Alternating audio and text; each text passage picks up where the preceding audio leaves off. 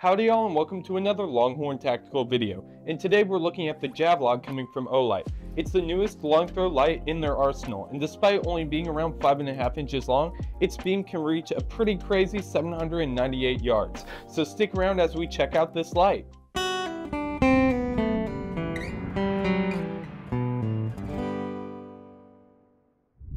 And now, unboxing the contents up here on the desk for you, let's see what's included with your purchase of the Olight Javelot. Well, first off, obviously, the Olight Javelot itself, and it's going to be coming with the included Olight 21700 size battery, which is going to have a 5000 milliamp hour capacity. However, this is going to be the Olight proprietary battery type. And as you saw in the time lapse, the Javelot comes pre-packaged in this molded holster, which is very snug to the light. I love how snug it is in it while very easily coming out.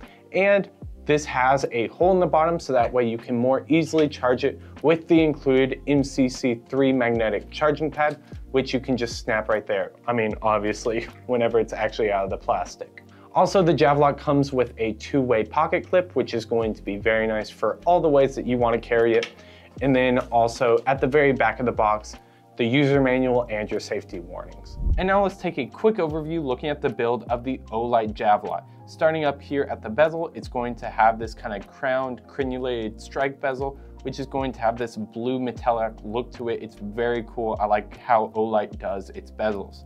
And now giving you a look down the barrel, looking at that, it's going to have a high performance LED, which is going to have a cool white hue to it, according to Olight. We don't know the exact type because Olight doesn't usually give that out, but they say it's high performance, so I guess I'll believe them. And that's going to be recessed in that large polished reflector. And now continuing to move down the light, we're going to take a look at the side switch here, which is going to be fully metal. And as you can see, the battery indicator is going to be embedded in the side switch, of which the key is on screen now. And as you saw in the unboxing, the Javelot does come with a two-way pocket clip. And as well as the pocket clip being two-way, there are two clip channels both at the front and the back of the light where you can attach it for whatever style of carry you want. The Javelot has that traditional 1mm deep thick knurling. However, the pattern in it is going to be new. It's going to look like a basketball or a baseball almost, with these arcs spanning all across the body of the light. And finishing us off back here at the tail switch, this is going to be the new style tail switch that Olight has been releasing with all of their lights for the past couple of months now. And it's going to be very nice. I mean, you can rub off all the shavings, and whenever you get your charging pad, it'll start red, and then whenever it's fully charged, it will turn green. And now on to the operation guide of the Olight Javelot. This feels like a lot of other Olights. The side switch is used for the nitty-gritty accessing all the modes, whereas the tail switch is used for more broad use, and it'll make more sense as we get into it. And so to turn the light on, all you have to do is press the side switch, and now it's on. And to cycle between your low, medium, and high, all you have to do is hold the side switch. And let's say that the high output isn't cutting it for you, all you have to do is double tap, and now you will enter your turbo output. And let's say that your turbo output isn't doing it for you and someone's coming at you in some sort of way, all you have to do is triple tap, and now you will enter your strobe.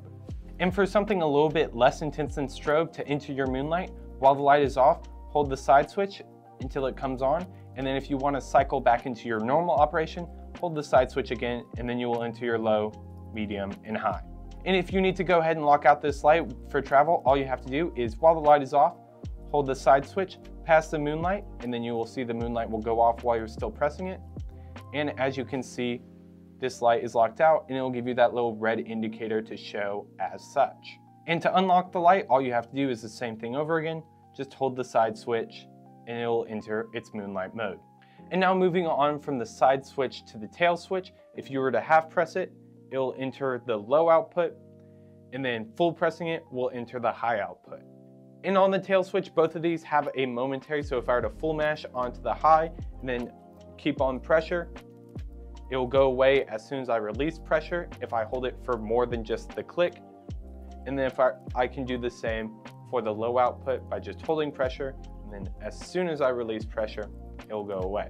And that's about all whenever it comes to operation. The side switch is going to be a little bit more EDC geared, giving you a lot of control of a lot of different lighting modes, whereas the tail switch is going to be a little bit more intuitive, so that way it's pretty easy to mash to get to that high where it's momentary, and the same for that low output, giving you a lot of control just at your fingertips.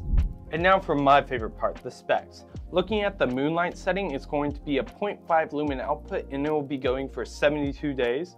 The low output is going to be 15 lumens for 7.5 days. The medium brightness is going to be outputting 150 lumens for 30 hours. The high setting is going to be outputting 650 lumens for 170 minutes before dropping down to 250 lumens for 120 minutes.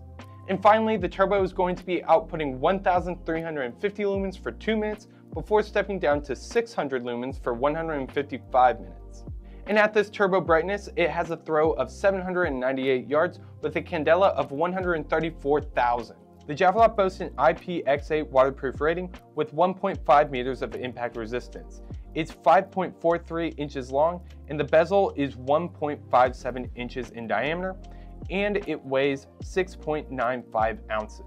And now as for my personal thoughts on the Olight Javelot, first of all, I think the advertising is very misleading, as even though it says 1,350 lumens on the package, it looks so much brighter than that. In the real world, it looks like 3,000, almost 3,500, just because of how focused that beam is.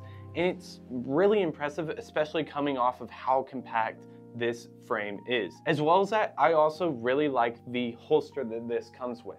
It's going to be extremely snug. As you can see right here, I can shake it around and it's not coming out. It has that charging port on the bottom where you can attach the magnetic charger. And as well as that, it has this really nice clip channel right here. So not only can you get more grip on it whenever you're pulling it out, but if you have the clip on the back, then it'll just slide on there. The clip will be outside of the holster, and no matter how you press it or squeeze the holster, it won't accidentally turn on. It's molded perfectly to where it won't accidentally activate the light in the holster. This is ingenious design. I love this holster. Like with most new Olights, this is going to be coming with a full metal tail switch, which is going to be pretty easy to clean off just by running your thumb along it. However, I will say that this light doesn't really seem to want to hold its entire weight. And I wish that maybe with like the Warrior X4, we could have seen a USB-C slot with it. But again, there's no massive design flaws overall. And I'm always going to like that clean wireless charging. One thing that I wish the Javelot was a little bit better at is its overall run times, as it uses a 21700 size cell, and while we don't know the LED, its outputs are going to be pretty alright. It's nothing insanely bright that's going to be eating up the battery life, and so I just wish that the run times was a little bit higher. However, I'm going to say that about pretty much any light that I come across, so take this with a grain of salt. The Javelot's side switch is also going to be a fair bit less tactile than other Olight side switches. I don't know if I just got a lemon, but whenever I first started flipping through the modes on this, it really felt a little bit more airy than other side switches. So I'll let you hear the difference here. This is going to be the Javelot. And then getting the Warrior Mini 3 behind me up close to my mic, this is what it's going to sound like.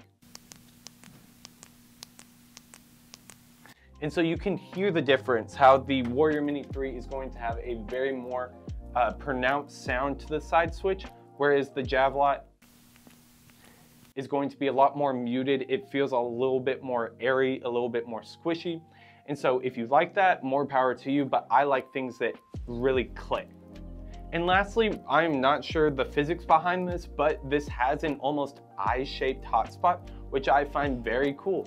And the tint is going to be the slightest bit green. I wouldn't say to the degree of the MH12 Pro from Nightcore, but it seems like the round LED that they used for this light is going to give it a slight green tint, and its beam shape is going to almost look like an eye, which I personally think is pretty cool. Well guys, that's about all I have to say on the Olight Javelot. I know that they've put out a lot of Javelots before, but this is going to be the first only Javelot. So what do y'all think? Make sure to comment down below. I want to thank y'all so much for watching here to the end. Thank you for liking and subscribing, and we will see you in the next one.